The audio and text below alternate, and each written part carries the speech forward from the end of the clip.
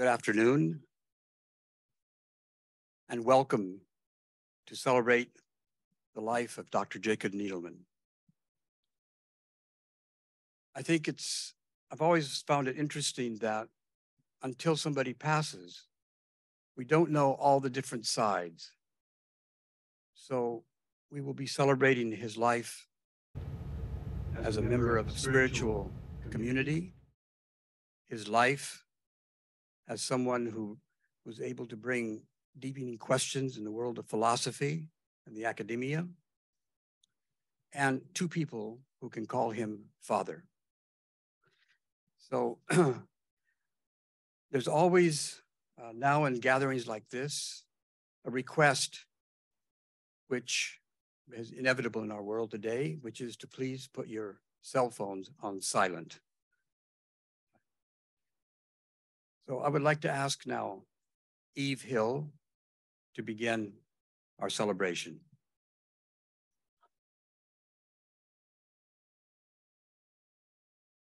So much for coming, everybody. It's an amazing turnout. I appreciate your being here. And today, in the spirit of celebrating my father, I will welcome you in the manner that he chose when he was trying to make us kids laugh. And he would do this. How do you do? How do you do? Okay. So I figured I'd try to start out with a laugh, because even though today we're going to be celebrating, I think it's probably going to be a lot of serious celebrating. So at my father's brief burial, very few people had a chance to speak, but not so today. On the program, we have 8 scheduled speakers, 1 video, and some beautiful music. And we'll also have some time for those not on the program, I hope, to offer a few words if they want. And after the program, we have some delicious food, and hope you stay for that. So I won't say too much today, but because I got a chance at my father's burial to give a nice speech, and I posted the whole thing on his Dr. Jacob Needleman Facebook page. So go check it out if you get a chance. And I talked about growing up in a household with a philosophy professor for a father, where questions were encouraged, especially the unanswerable ones. I shyly asked when I was 7 years old, what happens when you die? And I got a pretty good response from the Tibetan scholar that was staying at our house. He told me to imagine a football, and then to imagine that there was a hole in the football and all the air went out of the football. And he said maybe dying was something like that. And looking around, maybe it is.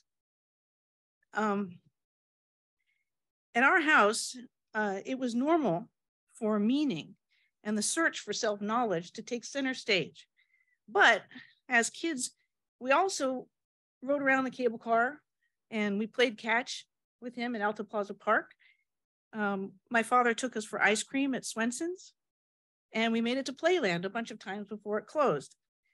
He made quarters appear out of our ears and balls disappear between his fingers, and he always knew every card we picked. So I'll just share one of my favorite lines that he had from a lecture that he gave about 10 years ago in Boston. He was referencing Ralph Waldo Emerson's essays on self-reliance. And he said, rely on yourself, says Emerson. Be true to yourself. But what self? What self are you going to rely on?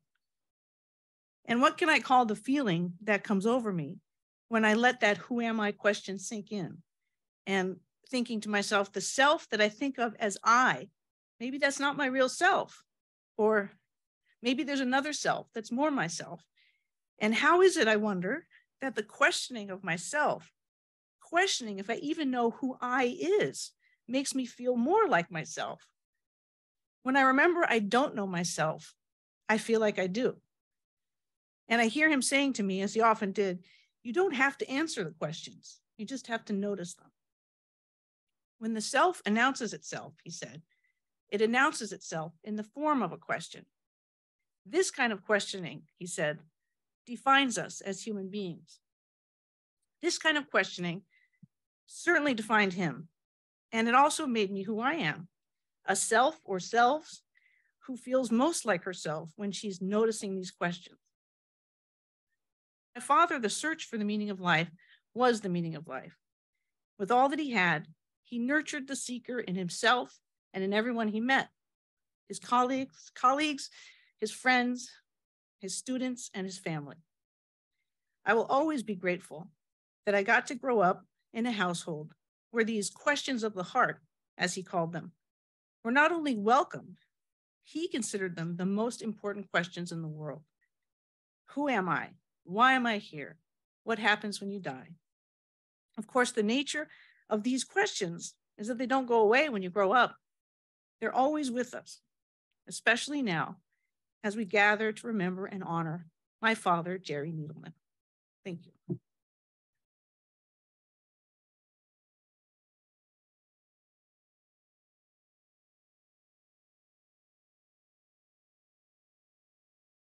It's great to see all of you here, and thank you, everybody, for showing up. Thank you, Charles, for the words at the beginning. Although we didn't call him father, we called him daddy up until the last those last moments. You know, that was always who he was. So there's a through line through my father's life, which part of which I wasn't really aware of until just a day or two ago, when we got a copy of a letter that my father had written to his parents when he was a student, I believe a freshman at Harvard, and he had made the decision to pursue this life of studying philosophy. You can see the whole letter out by the Olympia there, but I want to read you a little bit, just a little bit of the beginning of it. And this is on Harvard University, Cambridge, Massachusetts, very formal, stationery. Dear Mom and Dad, this is a tough letter to write for several reasons. There are so many things I want to say. First of all, I'm in philosophy for better or worse. You seem to have the impression that I'm here at Harvard living like a rich man's son, taking everything in the spirit of fun. Harvard, of course, being a party school. You accuse me of having taken the easy way out. Out of what? But then you go on to say that I'm only hurting myself. I've never heard of hurting oneself being the easy way out. As a matter of fact, I'm taking the hardest way out. It would be more than easy to forget that the life of a philosopher is fraught with financial worries, uncertainties, frustrations. It would indeed be simple to major in something useful like chemistry or medicine. You fail, however, to realize that I feel a compulsion, a duty to myself to go into philosophy, a duty that goes beyond considerations of wealth. Notice I said wealth, not money. I don't intend to starve for the rest of my life. And I know what it is like to live without money. Do you think I ever have any around here? You can read the rest of the note. Like I said, it's a couple of pages long. It's out on the Olympia, by the Olympia typewriter out there. And it was really interesting to me to see that this through line started so early in my father's, intellectual life. And it kind of all made sense because every morning, forgive me, those of you who are at the burial may have heard this already, but every morning I would wake up when I was a little kid in my father's house, our house, at 6 a.m. to the sound of that Olympia clacking away. My father, attacked the page every morning, 6 a.m. for at least an hour before he came out to say hello to the world and his family. And somehow that kind of devotion has become, that kind of weird devotion has become part of who I am. I discovered a little bit later in life that I don't really feel awake at all on days when I don't write. It's a big part of who I am, in no doubt, in part because of that damn clacking every morning at 6 a.m. As that's how you wake up, I think I was taught to believe. So I ended up later in life writing a daily column for a technology publication for many years. It was the best job I ever had, and it made my career. I still write my son, Leo, a note for his lunchbox for school on the days that he's with me. My son, Leo, is 16 years old, and he still gets a note from his dad. But writing every day, if I don't have that outlet, it just doesn't work for me. Writing helps me feel alive, and the daily note just gives me an excuse to do it. So thank you, Leo, for being there to receive it.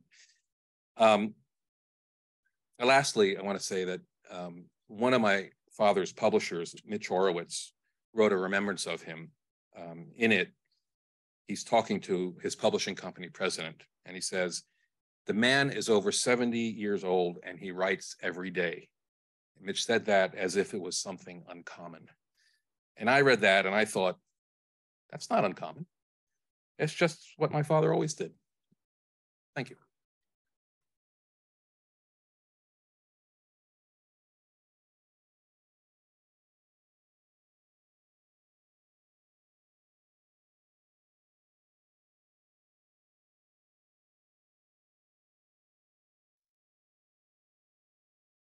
Good afternoon. Welcome to San Francisco State University.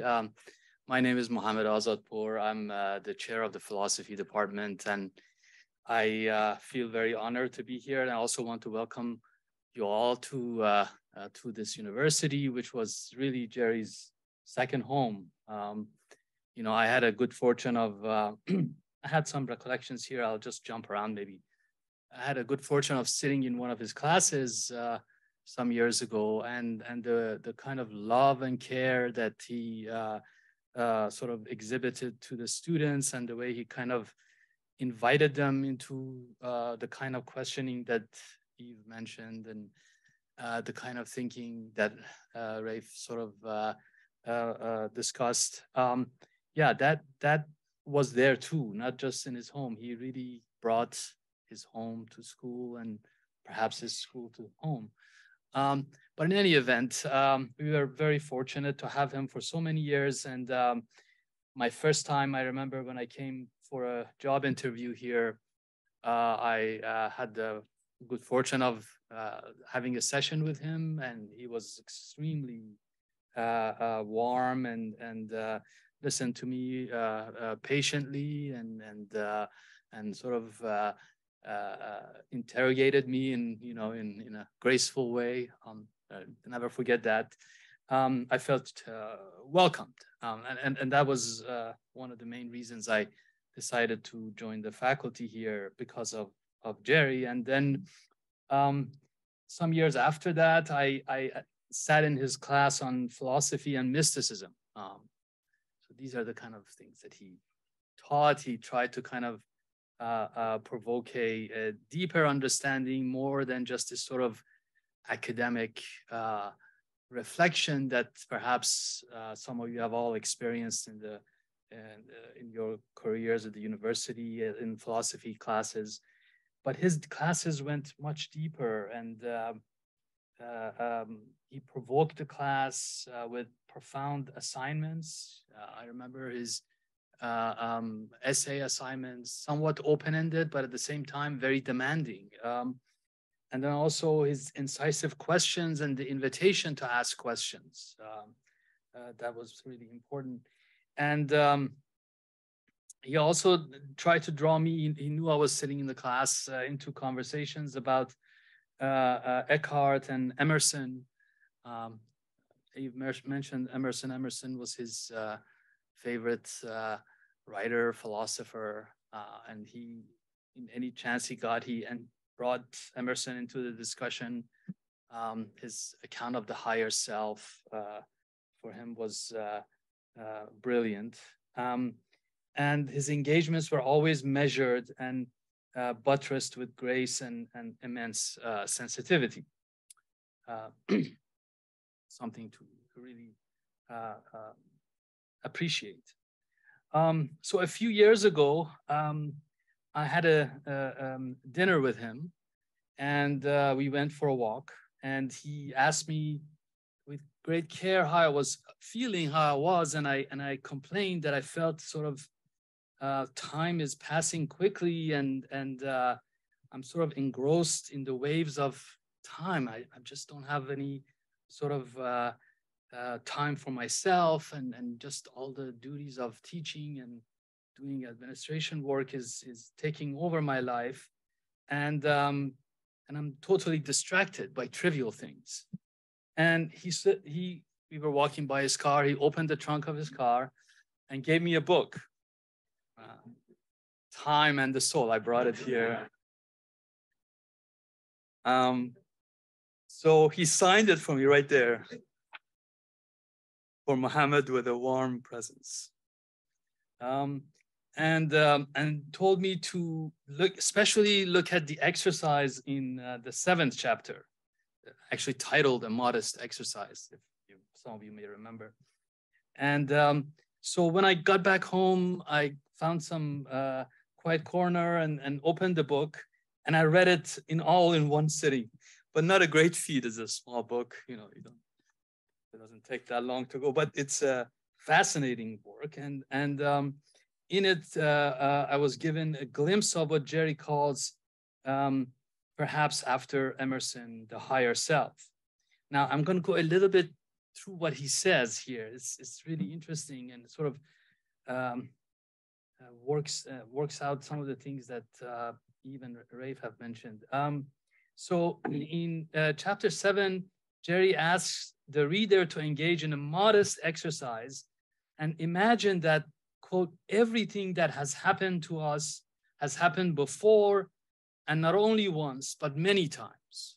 This is just a thought experiment, if you will. Yeah.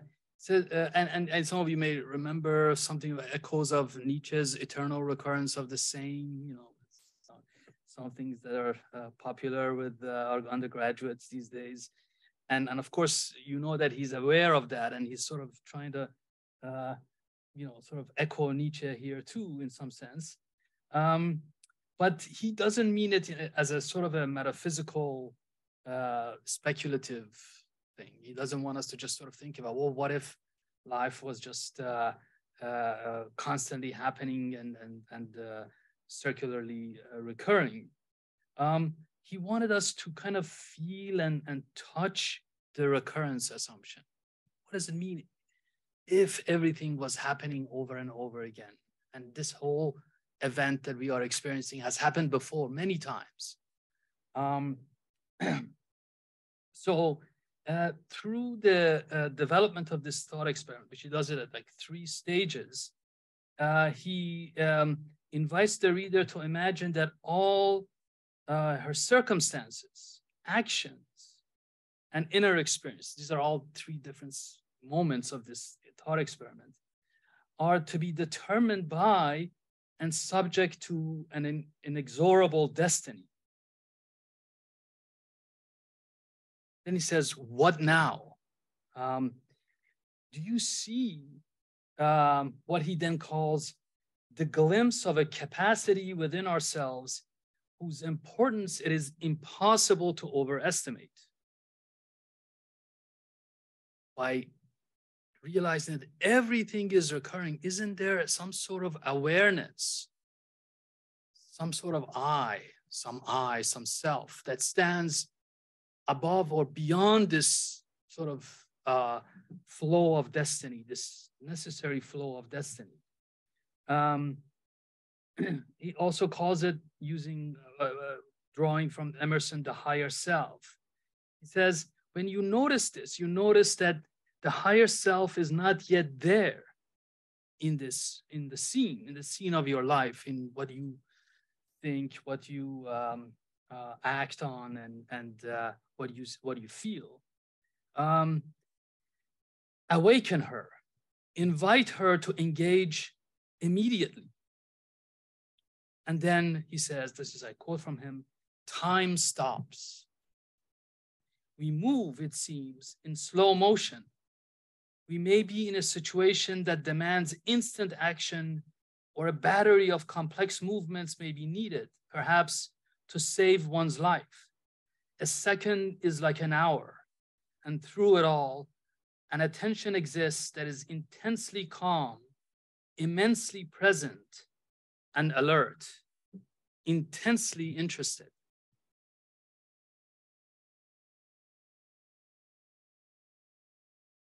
Rest in the peace that comes with ultimate union with the higher self, Jerry. I cherish all your memories and lessons. Thank you.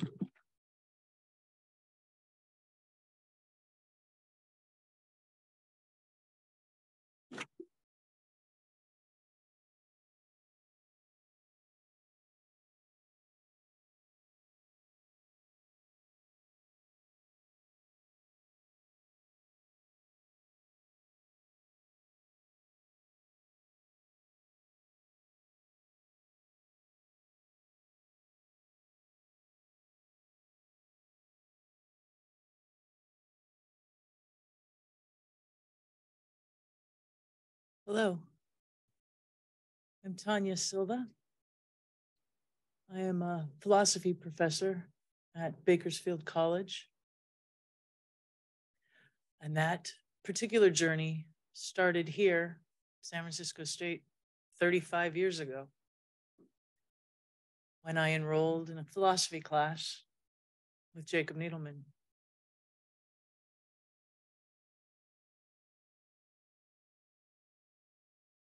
Pretty lost, searching for the truth. Needleman suggested in his gentle, wise way that perhaps my questions were important. At that point, I was still desperately seeking answers.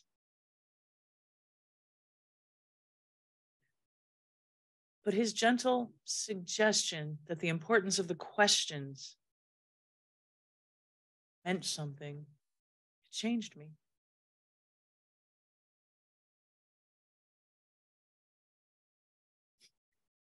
He suggested there was a path forward, a road ahead that could be navigated by holding one's questions like a lantern ahead of oneself.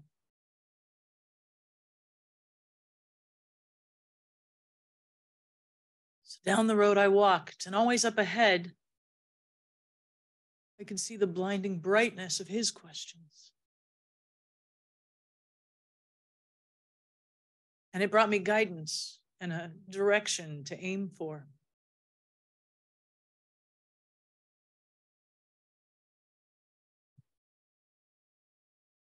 Now the road ahead seems a little darker. But my questions, my lantern remain. And as the lines from a favorite song of mine so eloquently put it, with one foot on the narrow way and one foot on the ledge, sifting through the devil's lies and what the good book says, if I'm going anywhere, I'll probably go too far. Probably away from you, chances are.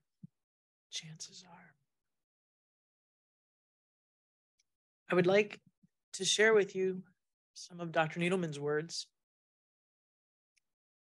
Why can't we be good? He starts with a biblical quote. He hath showed thee, O man, what is good, and what doth the Lord require of thee,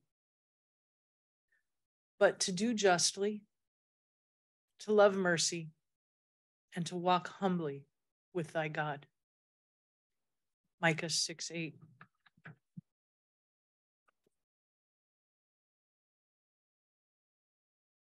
Enter Socrates. Socrates is the symbol and the reality of the work of thinking together. It was a work that was unknown to those around him in Athens. And it is a work that is unknown to us today. Thinking is an ethical act. And now I'll interrupt the reading for a moment to share. I had lunch with Dr. Needleman at his kitchen table a few months ago. And as we were cleaning up the dishes and ending, he said to me, "Tell me everything you know about Tibetan Buddhism." And I panicked a little bit. I thought we were having lunch. I didn't know there was going to be an exam. And then I realized he wasn't just my professor, my advisor, my mentor. He was my friend. And he was inviting me to think together with him.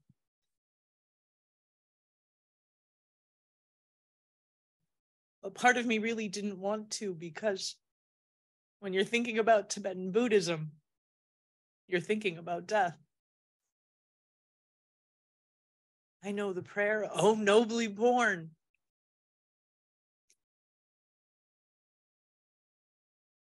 So I sat there with him that day and we thought about that together.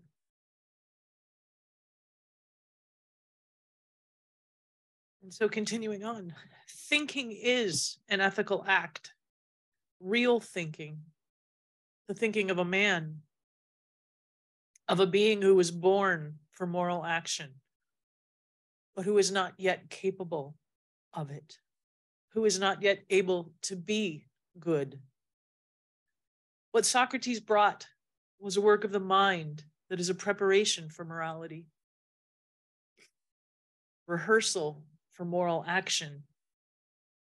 What takes place between Socrates and those who occupied the place of his pupils is an intermediate movement between moral impotence and moral power. What he offers us is a way of finding the stepping stone between a life driven by egoism and a life based on conscience. You do not understand what it means to be moral, he is telling us from across the millennia. You do not understand what virtue is, what justice is, what love or beauty are.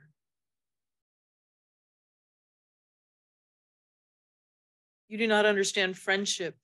You do not understand responsibility, either toward your neighbor or God or toward yourself. You do not understand what real freedom is, or courage or compassion. You do not understand what happiness is.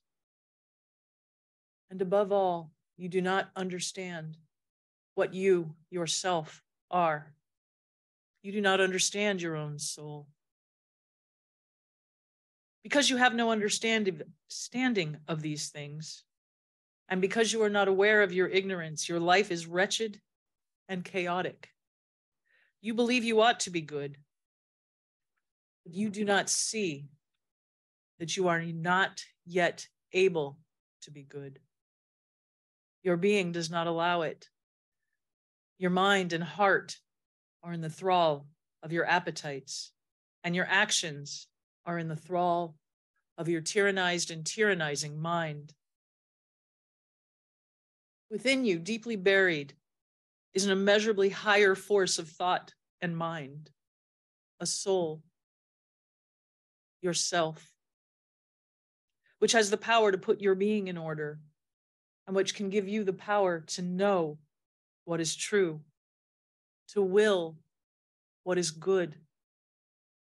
But as you are, these possibilities beat their wings in vain.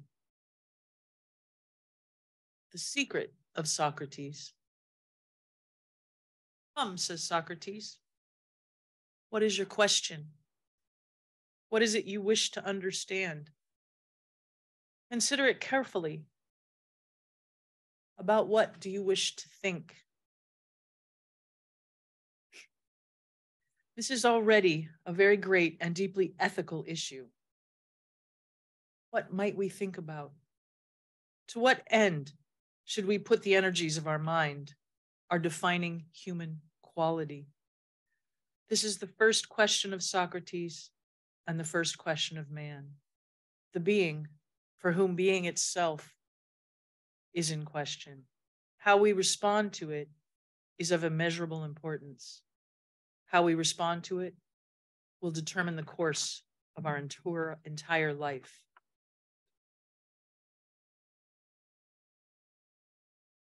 This is the secret of Socrates. It's a secret that Needleman taught me and one I strive to teach my students. And I'm no Plato, but he was my Socrates. And I am more because I knew him. I myself, all the world is lessened without him here.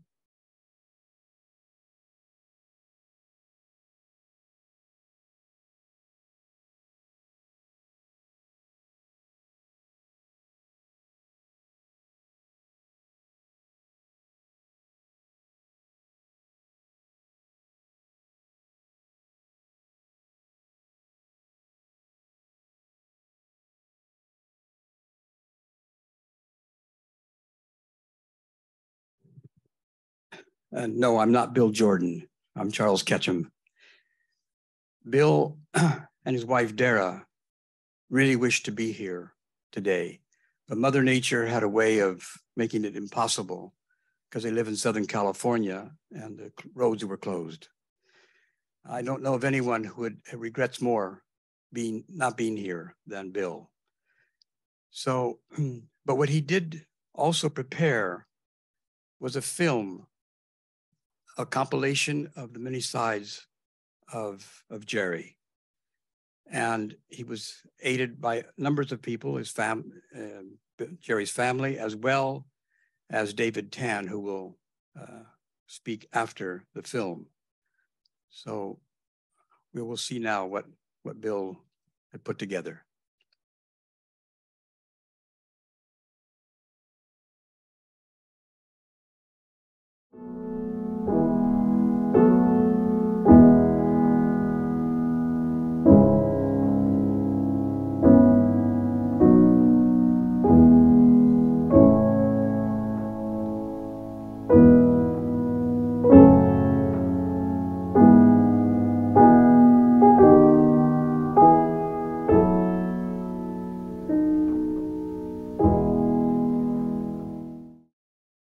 The art of living, as I understand it, brings us the question of how to be human.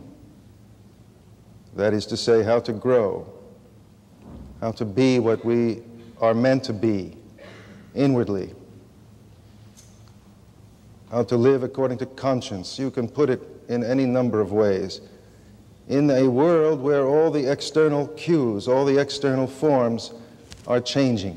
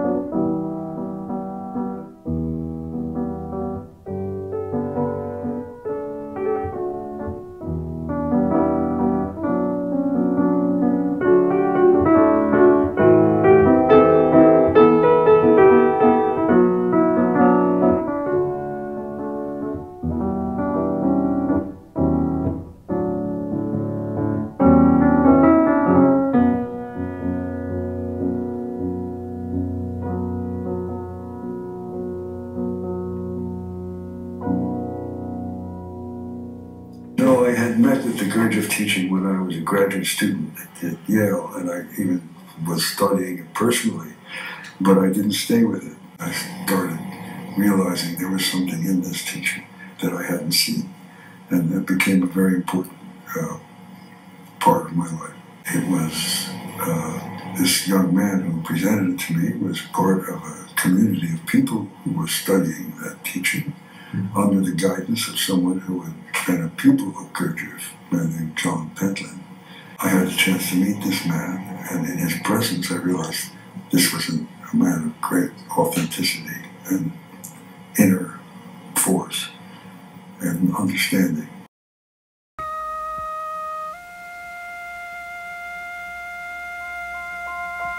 This series was conceived as an experiment in which distinguished artists and scientists could ponder the art of their own living.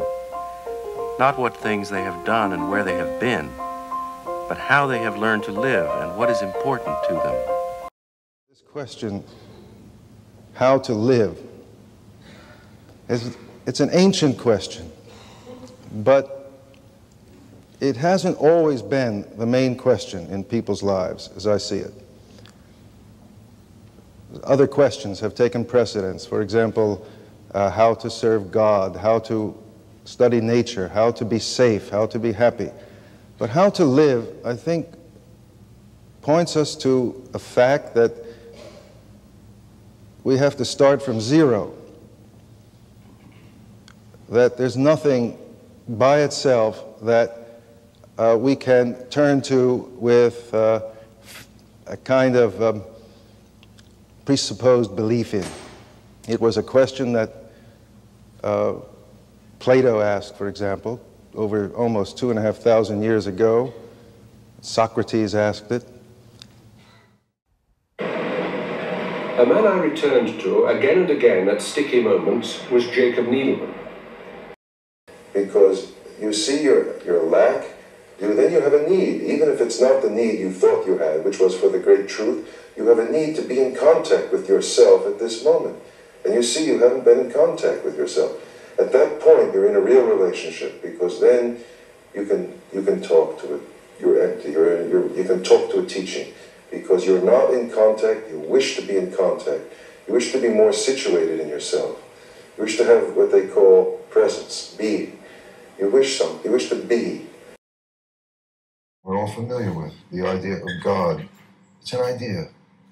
And it points to something that may or may not exist. I think it does, but it's an idea. It didn't just appear automatically like like a rock or a stone. Somebody had this vision of the idea of God, or the idea of the universe, of a oneness, and many in one, or in the ancient Chinese, the idea of the yin and the yang, the two, the constant interplay of two forces in the universe. This is an idea, and now the head can figure out the conceptual way of doing it, but it can never really understand it, because with ideas, to understand it, you have to experience it. It means you have to be immersed in it with your whole being. So it's a very big difference, ideas. And you're right, there's been a tremendous confusion between ideas and concepts. And therefore, the conceptual mind has tried to do all by itself what only the mind of the whole person is able to do, and that's been a problem with our whole society. Both Freud and the Buddha and those who followed the Buddha saw the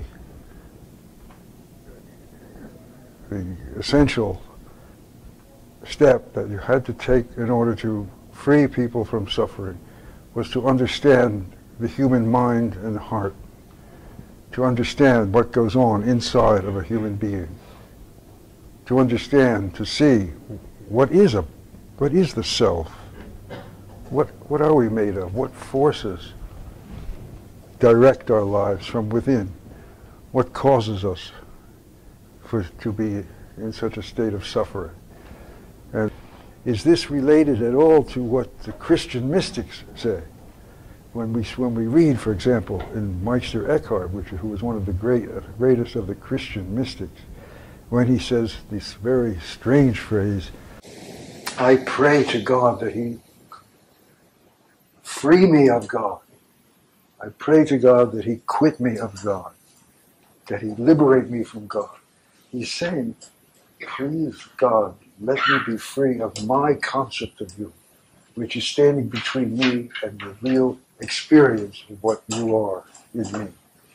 So in that sense, I'd say it's absolutely, well, not identical, but it's so close that some of the texts of Meister Eckhart, which we'll see later, all you've got to do is put in one or two different words, and it sounds like it's coming right out of the Tibetan Buddhist talk. The same the other way around. If you select one or two words, make them different in the Buddhist material, you put in a word Christ or God or something, it'll be very much like the Christian and Jewish mystics. Again, this is a great question. What is it that, if things are this bad in a way, if the Buddha sees mankind suffering, and part of what he no doubt saw was not just the suffering and the old age and sickness and death and all the neurotic tendencies that try to deny them and all the suffering that comes from trying to have meaning in the face of things which absolutely deny meaning. He also must have seen the tendency of people to hurt each other, to kill, to violate, to non-physically even, to cause great suffering to each other. He must have also seen the fundamental loneliness that people have, and the fundamental sense of trying to heal the loneliness by attaching themselves to something which is also just as unreal. See, there's something in us as an instrument or a capacity to see, which is not the same thing as thinking. That could be called, use the word, attention. There are levels of this quality of consciousness and attention which are cultivated and developed, and which really are the force that transforms human nature. So one begins to get a taste then of that. I wish I'd be living with more attention. I try to write about philosophy and also bring in the elements of story. And it's not just a personal foible. It's my way of trying to present ideas and approaches that touch the feelings as well as the intellect. Because for questions such as the question of God and others, you need to have the feelings engaged as well as the mind. The purpose of the writing team is to study the work of thinking. And thinking not as we ordinarily do, but thinking that comes from inner work. And the inner work is supported by the 4 or 5 people on the team who criticize each other and make us work with our ego in order to try to open to a source of thought that is deeper than we usually have. It's inwardly to see ourselves as we are in our relationship to our mind, our thoughts, and our attention.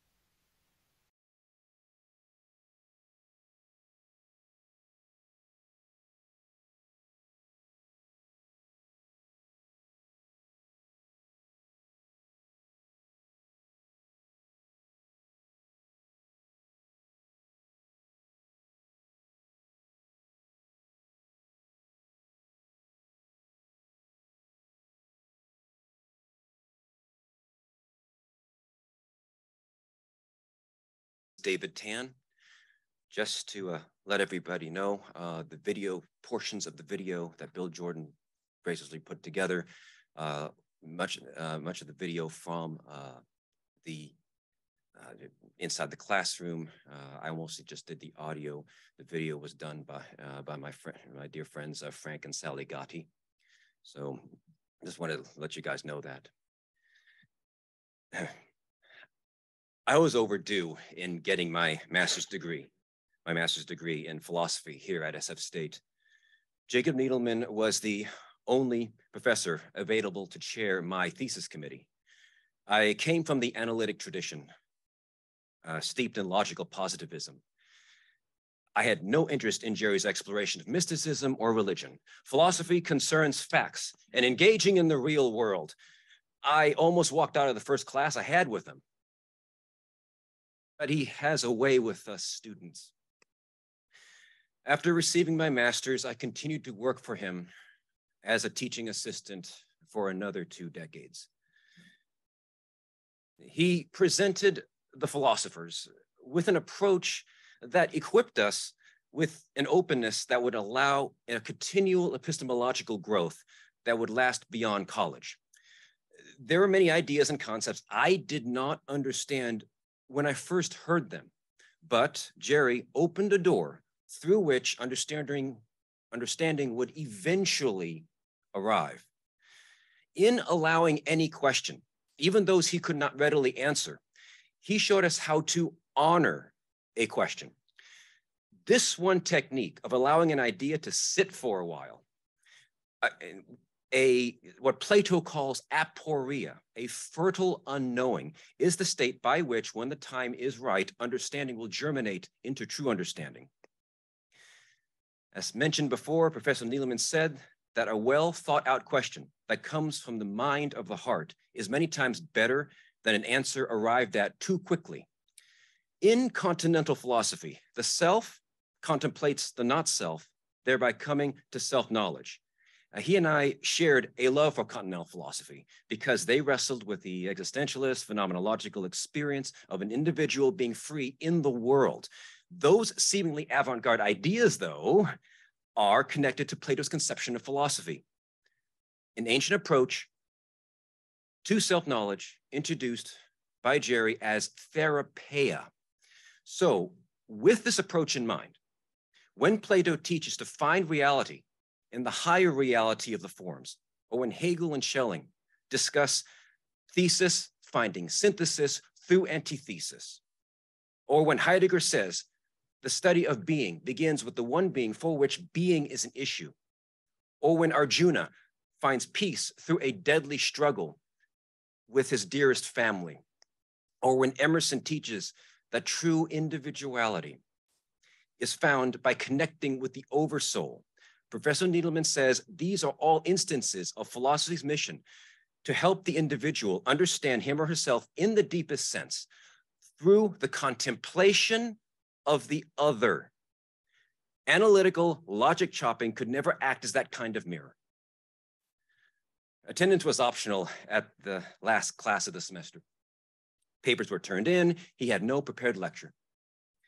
Rather, he opened the floor to any question to those who chose to stay. This was to instill this main approach to philosophy, to entertain an idea through questioning, even if one did not understand it at the time. You can read about one of these after semester sessions in the book, Why Can't We Be Good? In that book, he says, a question of the heart is a moral demand.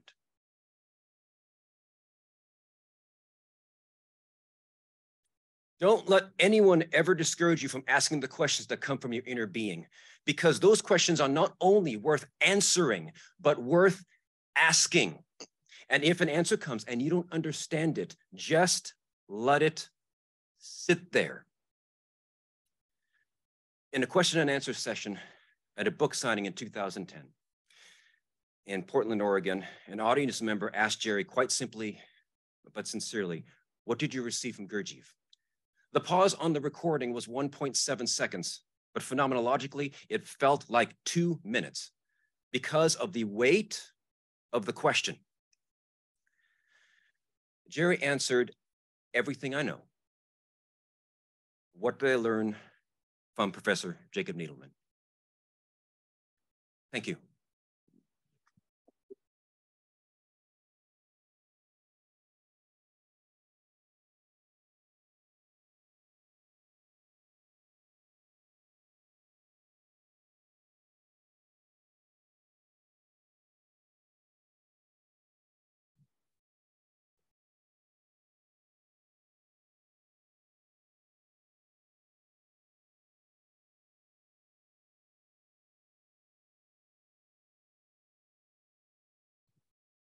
Roger Lipsey, a good friend of Dr. Jacob Needleman, is unable to make it today. So, in his absence, I will read a tribute he wrote in Parabola. Jacob Needleman, a tribute.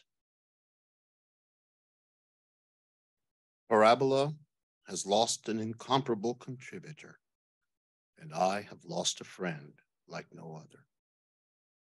In Jacob's lifetime, everyone called him Jerry. I didn't feel it appropriate to explain to him how I perceived him. Life was ongoing. There would be change and growth. Explanation had no place.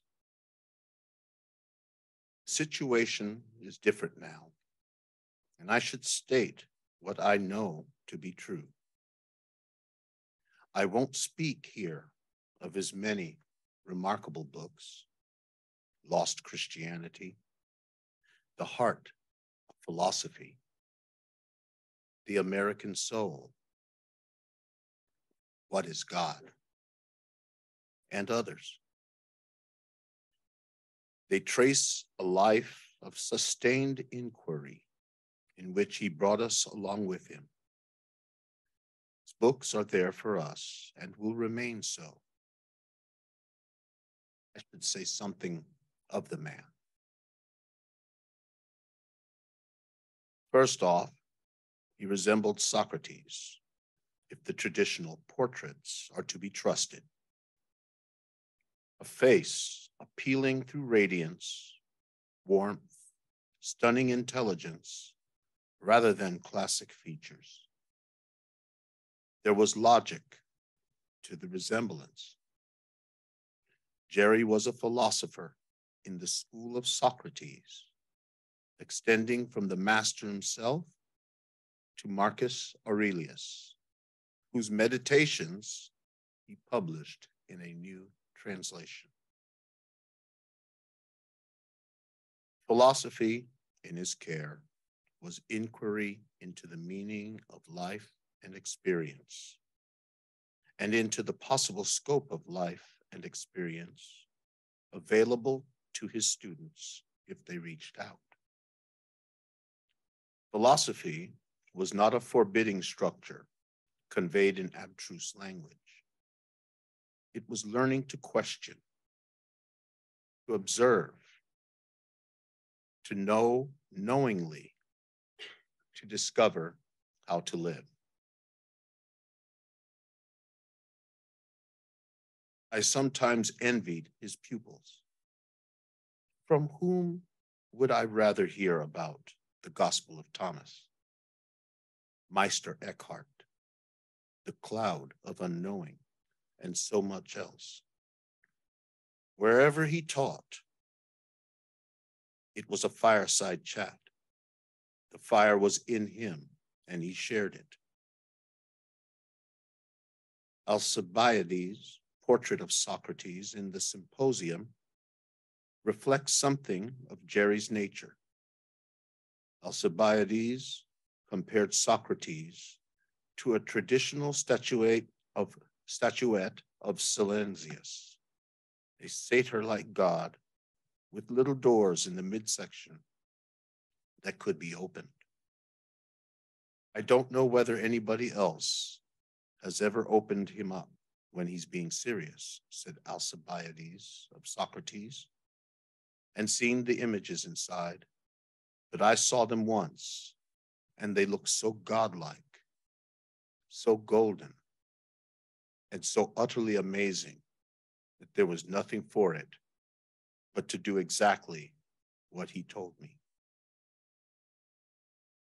There was a second archetype present in Jerry, a second affiliation and loyalty, though he would have humbly denied it. This also explains why I trusted him, why I knew that he could not betray the truth, not at all, or not for long. He was Jewish, well educated as a young person in Judaism, and he belonged in his maturity to the company of the prophets. Their light and example followed him, goaded him, made it imperative for him to state in fine language what he had seen and understood. The prophets adopt some people and make their lives both fruitful and difficult. He had been adopted. Jerry owed much to the teaching of G.I. Gurdjieff and to his primary mentor, Lord Pentland, who had worked with Gurdjieff in Paris. Jerry was meticulously loyal, both to the teaching itself and to his majestic, demanding teacher.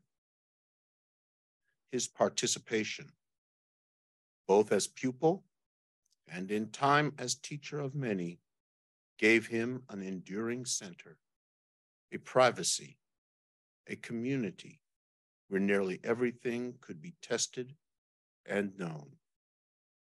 This was not a secret restriction. It was secret openness. When we met or spoke, I would often begin,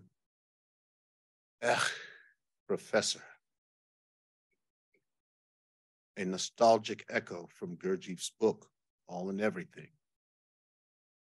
Gurdjieff's hero, the reformed and wise Beelzebub, would often use this throaty sound to express surprise or dismay.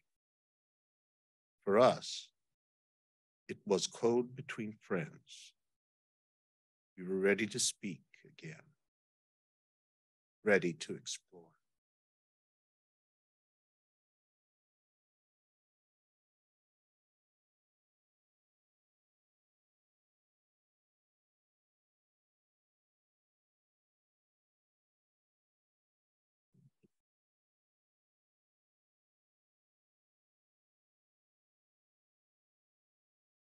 Good afternoon.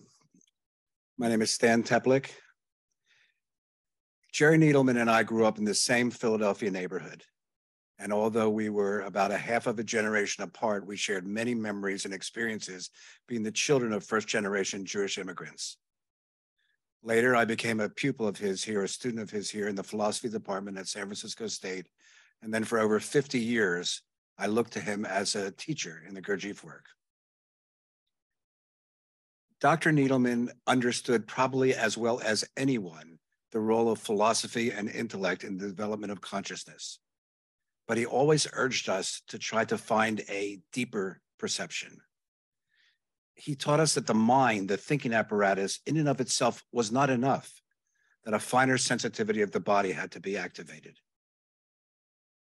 Let me give an analogy that's been helpful to me. If you go into a Jewish home, you see on the door of that home a little tiny box called a mezuzah. This is not a decoration, it's a commandment. Because inside that tiny box, there's a scroll, a parchment scroll, upon which is written, handwritten, a section of the Torah, which commands us to put this on the doorpost of our house. Now, in order to be valid, that scroll has to be perfect. And sometimes it's examined for perfection. Maybe the elements, the wear and tear of the elements have damaged the scroll, but more importantly, because it's transcribed by hand, sometimes the transcription is not perfect. Many Hebrew letters look alike. And so sometimes two authorities will disagree on what the letter is being represented. Is it a nun or a gimel? Is it a resh or a dalet? Those letters look exactly alike in Hebrew alphabet. Do you know how they solve that controversy? Does anyone know? They bring in a child of 8 or 9 years old, a child who knows the alphabet, but doesn't know the meaning of the word and certainly doesn't know the context in which the word is written. But that child has a direct perception of what that letter is. And it's that childhood essence, that capacity to be with what is, unaffected by thought, thinking, philosophy, or even a teaching, is what Dr. Needleman urged us to find in ourselves, to activate and to return to time and time again. And he spoke to us in a language of personal experience.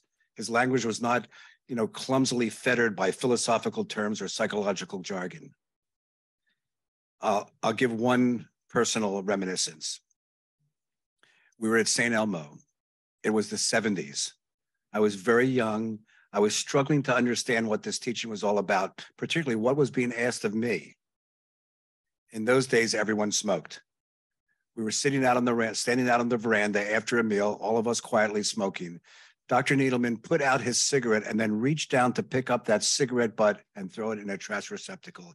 And he did so with such intention and such grace and so unfettered and so seamless. And seeing that I was looking at him, he turned to me and gave me a little smile. And at that moment, I knew what this work was all about.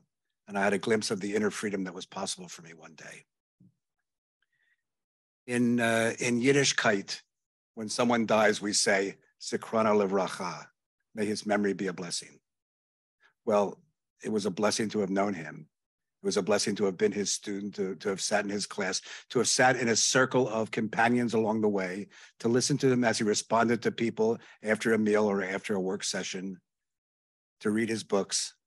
But most importantly, it is a blessing to remember his voice whispering in my ear, Stanley, don't forget to remember yourself. And in his memory, I try.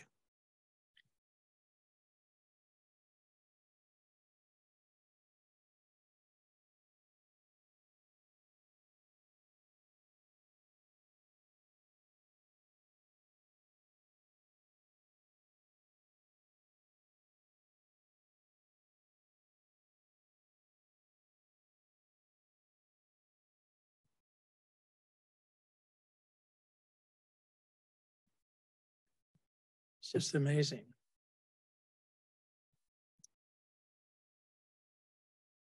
Happy to be able to be part of this.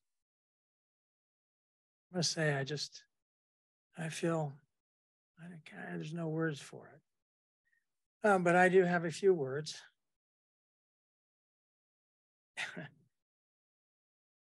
One day, Jacob told me the story of his first day in his first philosophy class at Harvard. He said it was a big class, and when the students had all settled down, the professor said, before we begin, I'd like to hear from you what you think philosophy is about. A long silence. Jerry said nobody wanted to walk that plank. But he said, finally, I cautiously put my hand up.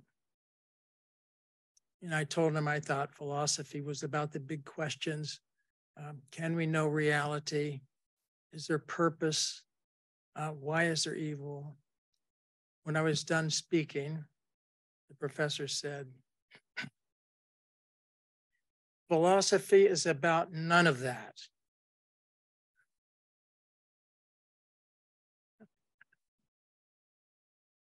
Well, Jerry graduated from Harvard. He went on to Yale. He got his PhD at Yale. And I like to think that, at least in part, his book called The Heart of Philosophy was addressed in part to that first professor at Harvard. There's a little quote here from his introduction. Man cannot live without philosophy. This is not a figure of speech, but a literal fact. There is a yearning in the human heart that is nourished only by real philosophy. And without this nourishment, man will die as surely as if he is deprived of food and air. In this culture, we do not recognize that part of the human psyche.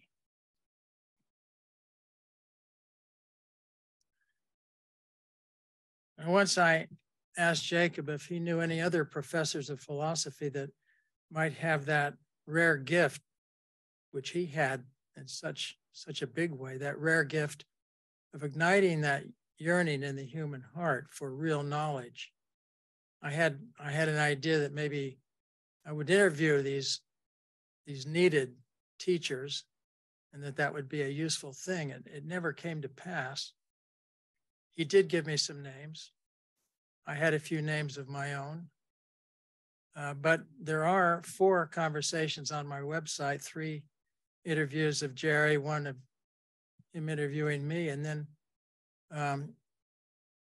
in the last years, I would often go over to Jacob's house and we would talk about questions that interested both of us.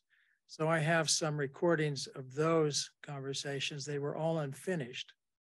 And I hope that someday I can do something with them. I was lucky to be part of that writing team. And sometimes we would talk about a lecture series.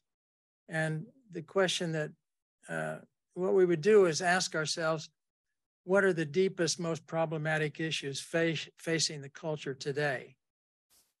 And all the obvious things came up, the problems with the environment, threat of war and nuclear weapons, the loss of trust in our culture.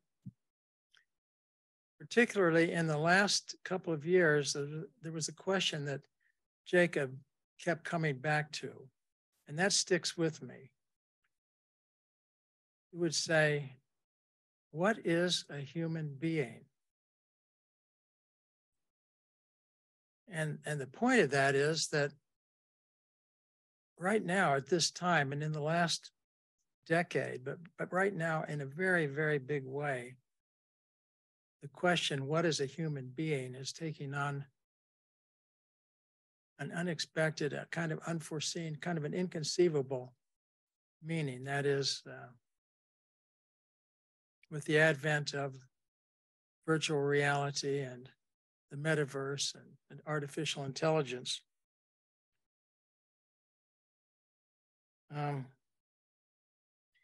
Maybe a lot of you read that interview between a New York Times columnist and that artificial intelligence chatbot, Sydney. As I read that interview, Jacob's question, what is a human being, took on a kind of eerie weight as I began to experience the erasing of that line between what's human and what's not human. And at times I couldn't tell the difference. Jacob was concerned. I'm concerned. After I read that interview, I was pretty much depressed for the rest of the day. It's as if it was clear we have crossed into some strange world that we have no preparation for.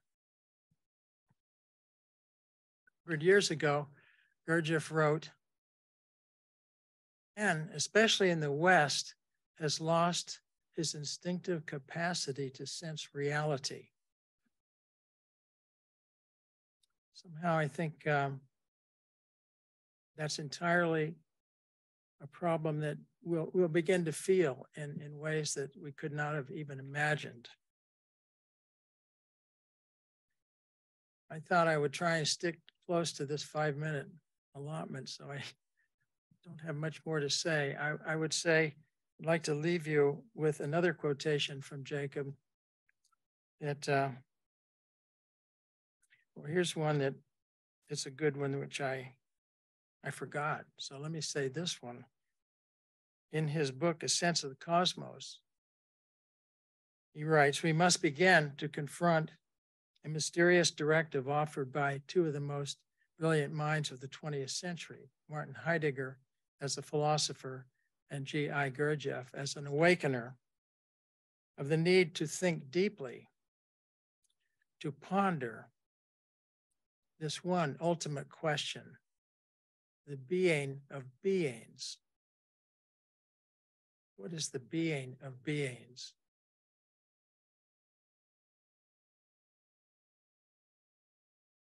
And as has been made clear, Jacob put great store in the wisdom that existed in ancient times in many places. And here's a quotation that has to do with that. Here's the truly revolutionary aspect of this ancient vision. It is telling us that it is impossible for the human individual, for humankind, to have real knowledge without at the same time joining the attention of the heart with the powers of the mind and the perception of the senses. That is to say, simply, that our being must catch up with our knowing.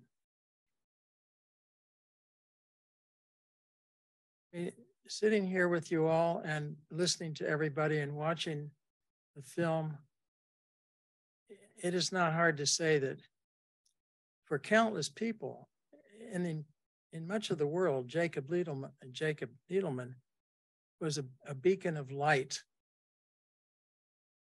A beacon of light.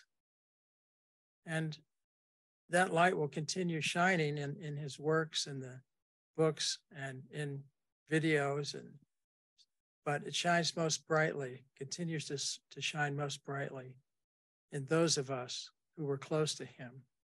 I know all of us here, it will continue to shine through us.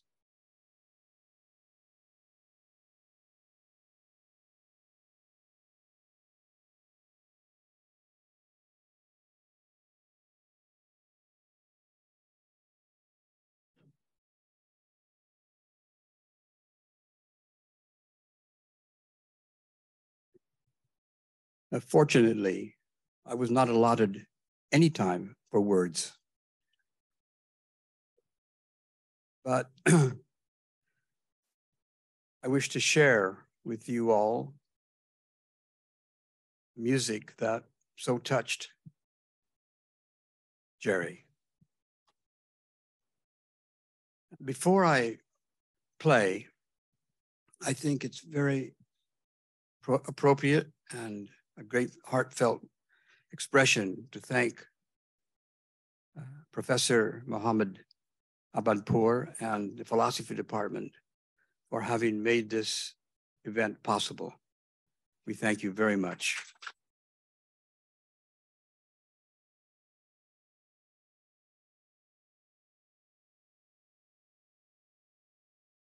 So I will play 4 pieces. I know that each of these pieces were especially close to Jerry. In the last 2 months of his life, when I would go to visit him, each time the number of words between us became less and less, but he always wanted to hear the music. So I would play. Sometimes after playing, he would look with an expression of understanding how he was being nourished. Other times, his eyes were closed and I just left.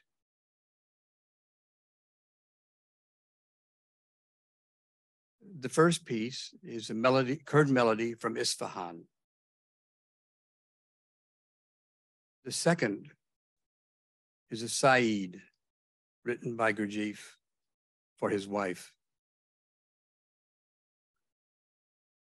The third is religious ceremony.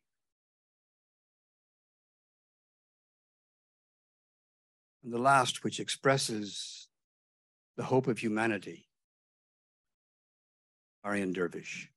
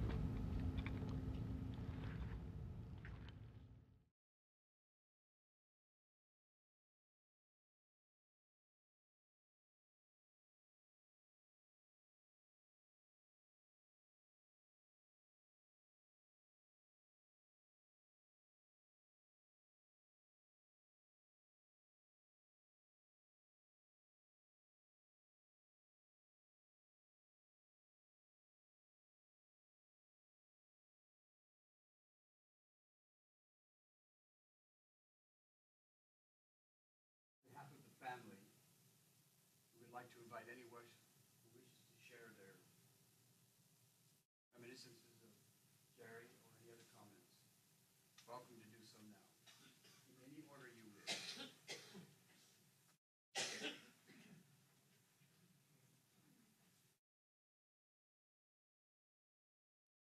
So my name is Greg, and in the year 2000, I started a Gertie publication that did pretty well. And some of you know, and the rest of you won't be surprised to find out that I had help.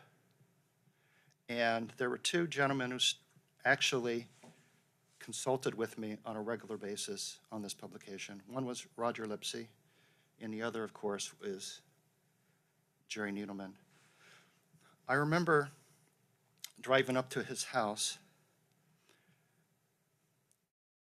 driving up these curvy roads to his house up on a hill, and I had an idea for a theme for a particular issue, and I couldn't quite I really didn't know how to put it together, and so I would meet with Jerry for an hour or two, and then I'd get back in my car and drive home, and I remember when I got back in my car, I had a pretty good idea of how to formulate a new issue on a particular theme. And Jerry never told me what to do. He helped guide me by asking questions. And through his guidance, he set a direction that I could understand and follow. So I thank him for that. Before I met Jerry, I had a pretty good idea what humility and generosity was. And after meeting him, after sitting on his deck with those facial expressions that I still vividly remember, I now have an understanding of what humility and generosity is through my personal observations. This man.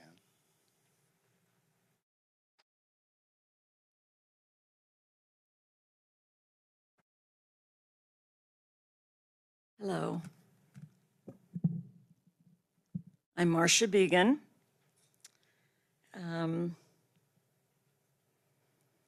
Richard said that Jerry was a point of light. It's so true. He was, even before we heard this term, spark joy, Marie Kondo. Jerry sparked joy, for me certainly, from when I first met him in the 60s. He was just a remarkable man. I never took a philosophy course from him. I sat in on many of his courses, but he was my teacher for over 50 years of the Gurdjieff work. So I was very fortunate, thanks to Jerry's family, his children in particular, to spend many hours with Jerry in the last 10 months of his life. And I just want to mention a little bit about that. We read a lot of Beelzebub. He really appreciated it. It seemed to really calm him if he was agitated. And we read other workbooks, publications, various treasures that he has among all of his papers. And in particular, he enjoyed if I would read his drafts of his final book, which of course we're all going to be looking forward to. And I remember one day being there with my friend Andrea Backrack, and Jerry told us to sit on that couch together. He had one copy of his book, and we were to read it. And don't go home until you finish reading it. And one of us said, can we read it to each other? No, you have to each read it quietly. It was kind of a wonderful day that we had with him. And I would also read him the New York Times, which he loved.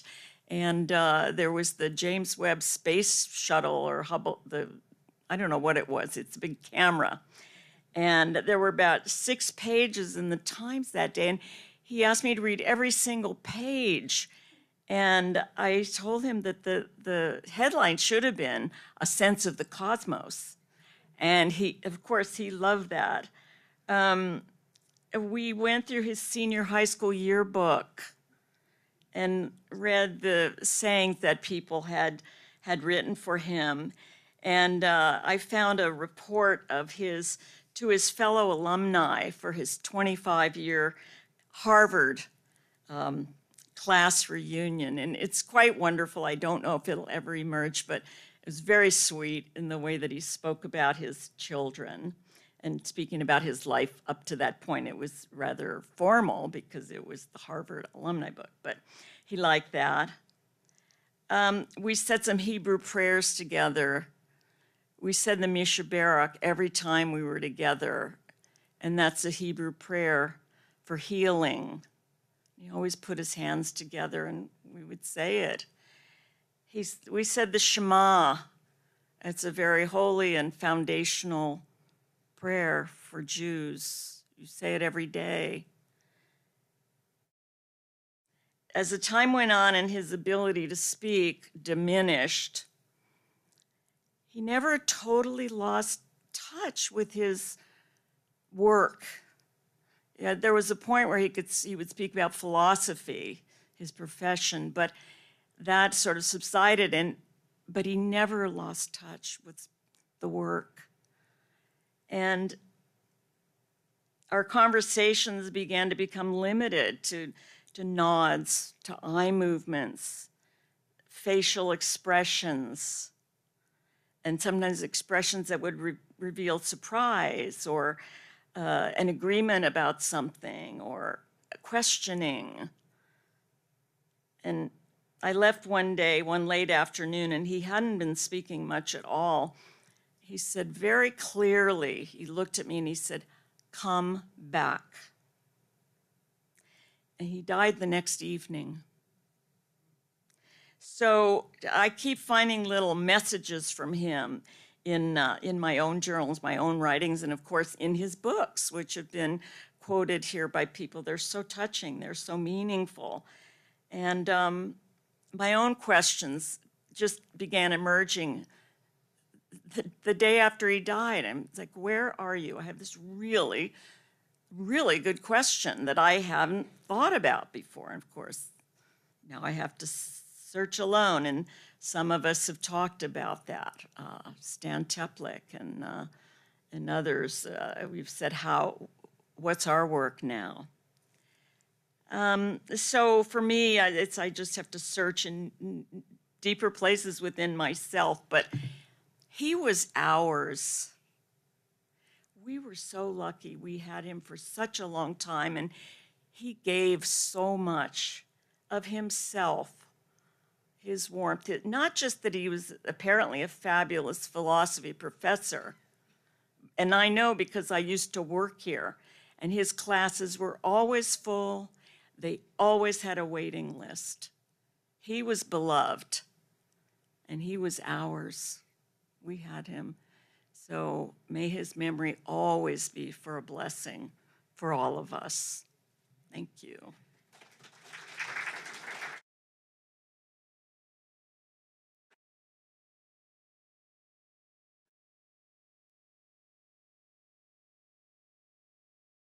Well, I appear to be the last, and it's 5 minutes, I promise.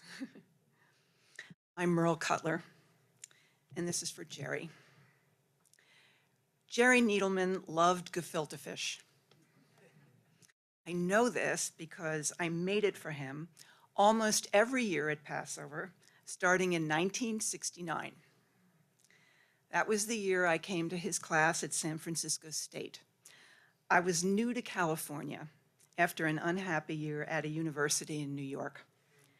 Jerry was from Philadelphia, and I believe had gone to my dad's high school in Philly, the Lowell of Philly. I was, and still am, from Atlantic City, New Jersey, just 60 miles away. Close enough, said Jerry. He told me that he used to go to Atlantic City looking for someone who would change his life. Funny, that's part of the reason I moved here. I loved Jerry's class. It would probably be more accurate to say that I loved all of Jerry's classes because I took a ton of them in the next few years that followed. You've heard all the testimonials to his great inspired teaching. I won't repeat them here. But from Jerry, I learned the most important lesson of anyone who goes to a university. If you find a spectacular teacher, take everything they teach. The subject matter does not matter at all. I was an English major, but I like telling people that I minored in Dr. Needleman because I did. But back to the fish. New to San Francisco, I asked Jerry, foolishly, where the Jewish people lived. All over, he said. This was the California way. But when it got to Passover time, I asked him where all the delis were because I couldn't find any. There's only one, he said, and the deli people told me where to get the ingredients for gefilte fish. Gefilte fish is a gelatinous mess to make, and each year my house stinks for at least a week after I cook it. This is particularly hard on my husband. But it was good, even that first time. And Jerry was thrilled. It had been many years since he had had fresh gefilte fish. And his enthusiasm for it made me realize I had to make it every year for him. Honestly, that's over 50 years of gefilte fish. Jerry accompanied me through life in most wonderful ways. When my daughter was born, he was at my house the day after I brought her home. He picked her up and said, "Beautiful," and in his most Gurdjieffian way continued, "Look, a completely unformed being." She's formed now. In my last conversation with Jerry, in which he was lucid, he asked about her. I told him she now subbed with the San Francisco Symphony, and she also owned a plant store. He looked at me and nodded his head, and that way he had to show approval, most of you must remember it, it's something like,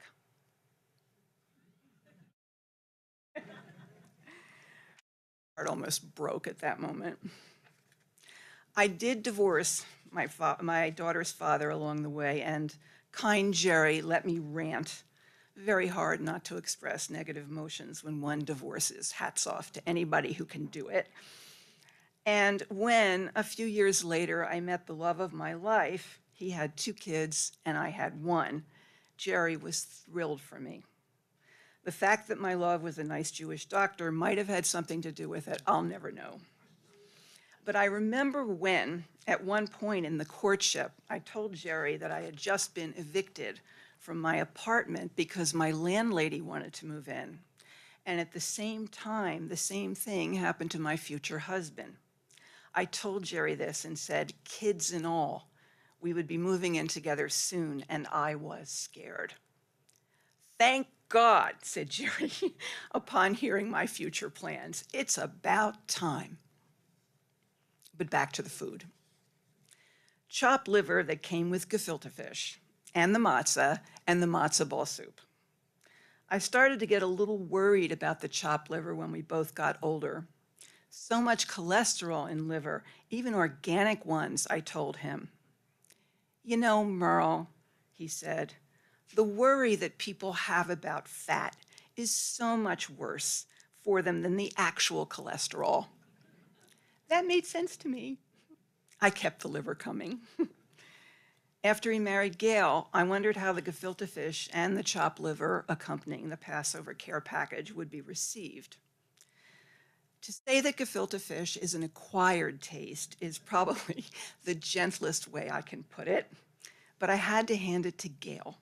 She was all in, a whole lot more than my son-in-law, who tries every year to please me by eating it.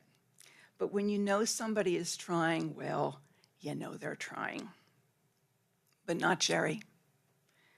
Each year I came in person, or I sent the Passover care package. Each year, as I arranged it, Jerry would ask, he'd even call me, on the phone and just say, now, you're sure you're going to bring the matzah too, right? You're not going to forget the matzah. I never did. I assured him I would. One year, however, I think I missed the mark. When I asked him how the fish was, he smiled and said, I see you resisted the urge to overspice. Next year, I laid on that salt. Many years later, as he sickened with that miserable disease, I increased the care packages. Mostly matzo ball soup, but anything else I was cooking came over, including the usual honey cake for Rosh Hashanah. His caregivers told me he really enjoyed these familiar tastes, so I kept cooking. Anything, from soup to the last Thanksgiving's leftovers. And here the tale ends. Jerry Needleman loved gefilte fish, and I loved him.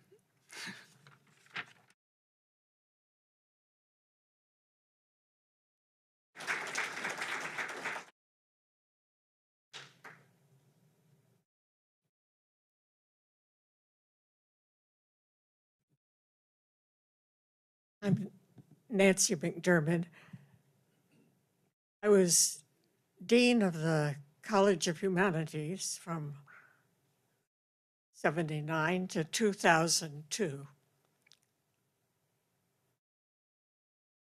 I came to San Francisco State 3 years after Jerry joined the faculty.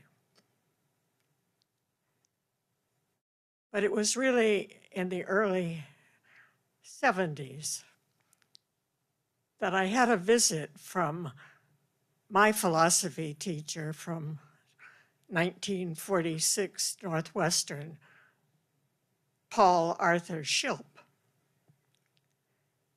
He and his wife visited me.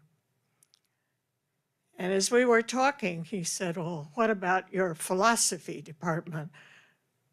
I said, oh, they're great people. I walked the picket line with most of them. He said, well, show me the list. He looked at it and he said, Needleman here, Needleman here, there's your great philosopher. Get to know that man. Learn from him. Read everything that he writes. I got to know him. I learned from him. But I couldn't keep up reading everything he wrote. Maybe my favorite, when I think about it this afternoon,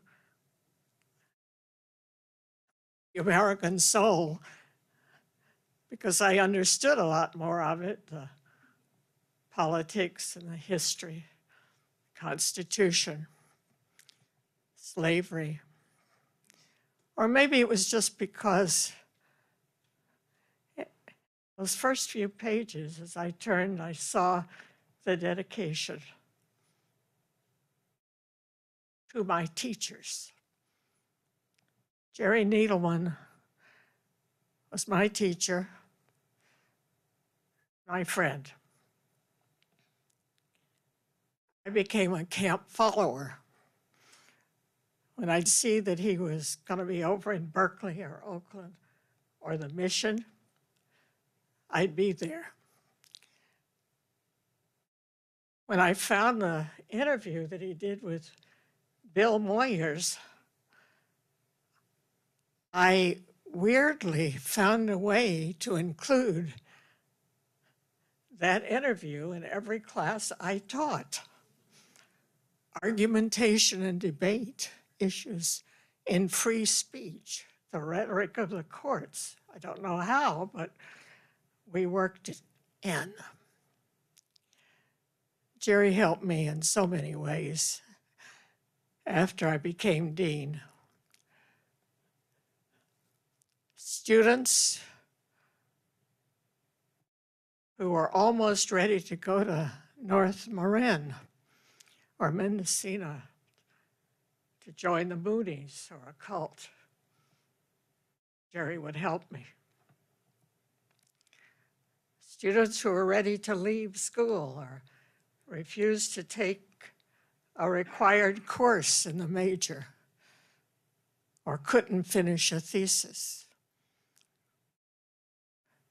A faculty member who was blocked in completing the PhD. He showed me how to help. Yes, it was around 1983 that I wanted my friend Walter Capps from the University of California at Santa Barbara to come speak to my opening faculty meeting. And Walter said, come to speak to that meeting? I don't know. I said, Walter, Jerry Needleman is here. I'll find a way for you to have time, the two of you together. Walter came. I was especially interested in the class he was teaching, over 1,400 students in his Vietnam class. And in the meeting that morning, I remember it well, Carol Wilder, Hank McGuckin were there. And at the end of Walter's speech, he just wanted to know where Jerry was. But he promised Carol that she could visit his class. The rest is history. Carol and Hank taught the Vietnam class for 7 or 8 years.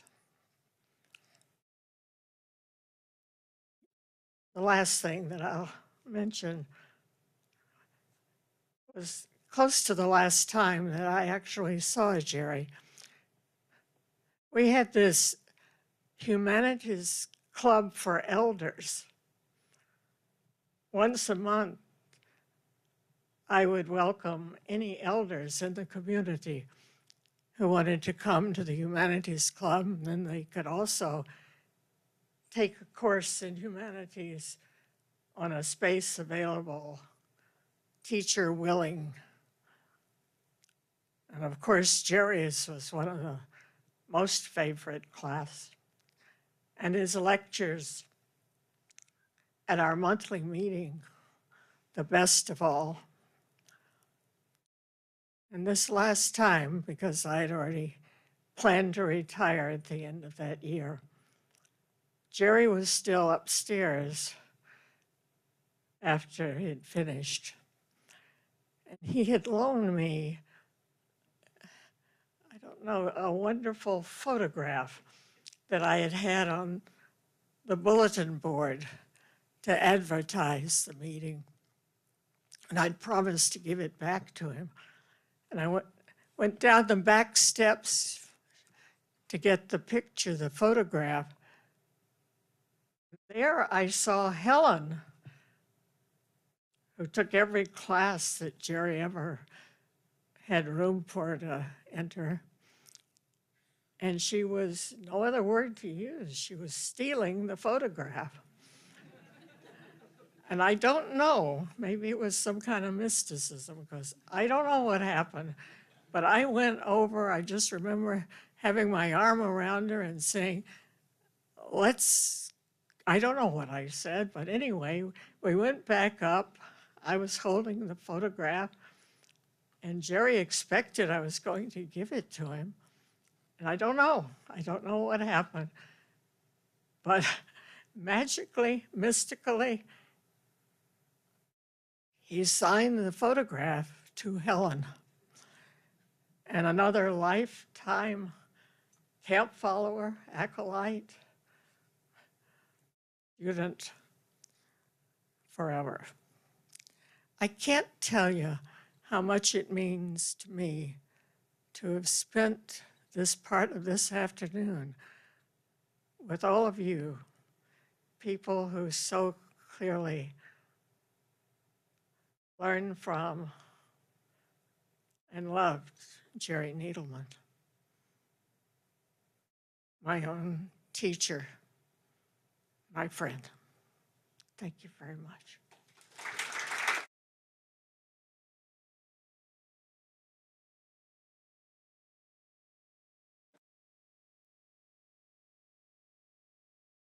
Not likely will have gefilte fish.